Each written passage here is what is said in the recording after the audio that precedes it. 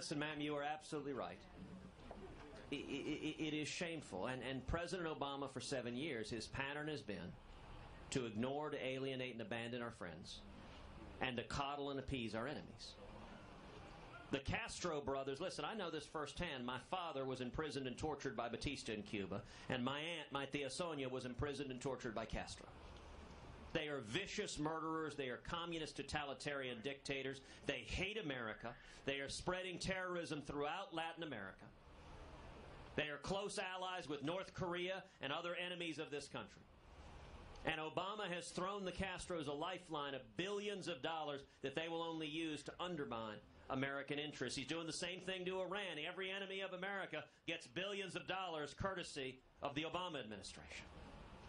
It doesn't make any sense at all. And by the way, he's going to Cuba, but somehow Obama can't find time to go to Justice Scalia's funeral.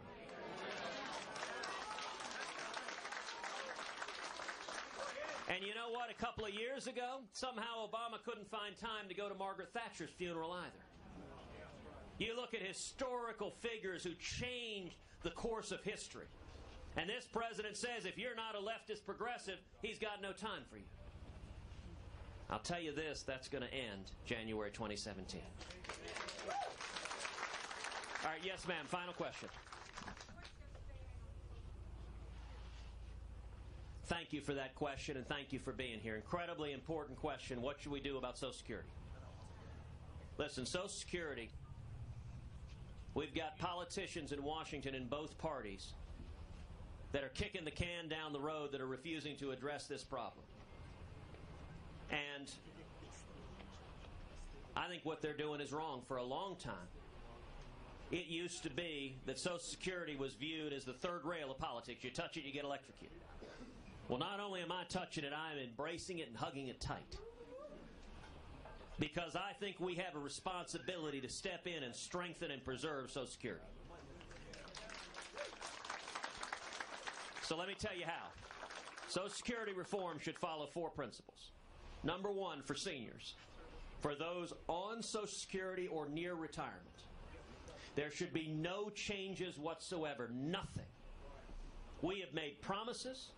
People have ordered their financial affairs counting on those promises, and we need to honor every single word of the promises made to our seniors.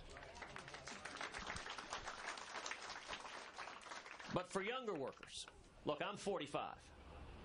It is hard to find someone my age who thinks Social Security will be there for us. Now that presents a real opportunity. When you've got a whole generation that understands this is insolvent unless we step in and fix it, it presents an opportunity for meaningful reform. And for younger workers, reform should follow 3 principles. Number 1, for younger workers, we should gradually raise the retirement age to recognize people are living longer and to give people time to plan on it and save accordingly. Number 2, for younger workers, we should change the rate of growth for Social Security benefits so that they match inflation rather than exceeding inflation. Now, those 2 changes alone bring Social Security into solvency. But the third reform is critical. For younger workers, we ought to allow them to keep a portion of your tax payments in a personal account that you own, you control, like a 401k, and you can give it to your kids and grandkids.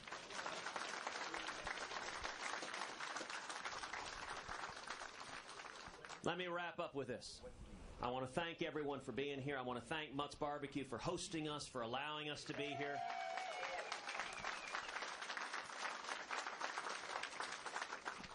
And I want to say to each of you, if you agree with me that the stakes have never been higher, that it's now or never, that we are standing at the edge of a cliff staring down, and if we keep going in the same direction another 4 or 8 more years, we risk doing irreparable damage to the greatest country in the history of the world. If you agree with me, then I want to ask you to do 3 things. Number 1, join us. Commit to come out on Saturday, vote in the Republican primary, and stand with us.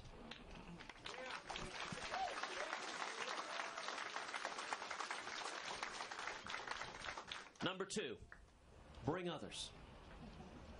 Commit right now to pick up the phone, call your mom. It's actually a good idea to call your mom anyway. Call your sister or your son or your next door neighbor or your business partner, your college roommate. Say, this election matters.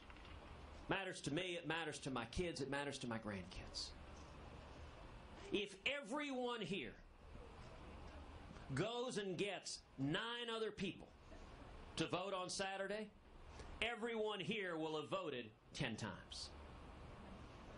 Let me tell you, if any of you are not yet old enough to vote, if you get 10 other people to vote on Saturday, you will have voted 10 times before you turn 18.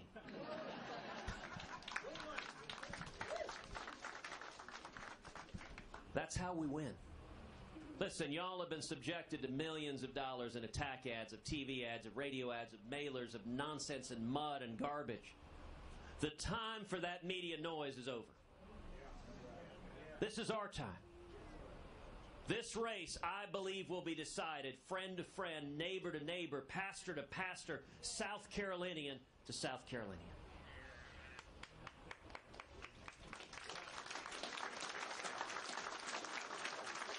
And if everyone here brings 9 other people to vote on Saturday, the men and women gathered here in Mutt's Barbecue can change the outcome of the South Carolina Republican primary.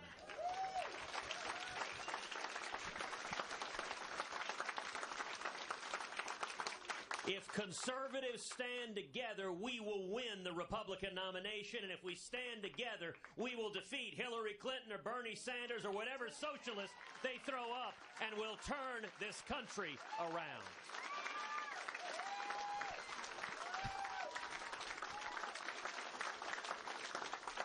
And the third thing I want to ask of each of you is that you pray. That you commit today to pray for this country, to lift this country up each and every day from now to Election Day. To say simply, Father God, please continue this awakening. Continue this spirit of revival. Awaken the body of Christ, that we might pull back from the abyss. We are here today, standing on the promises of 2 Chronicles 7:14.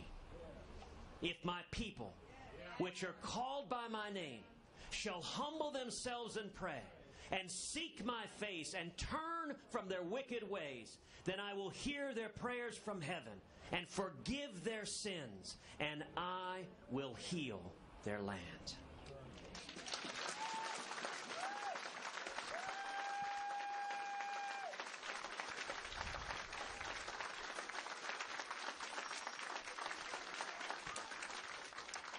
Let me tell you a bit of history that our friends in the mainstream media will never tell you. In January 1981, when Ronald Reagan took the oath of office, his left hand was resting on 2 Chronicles 7:14.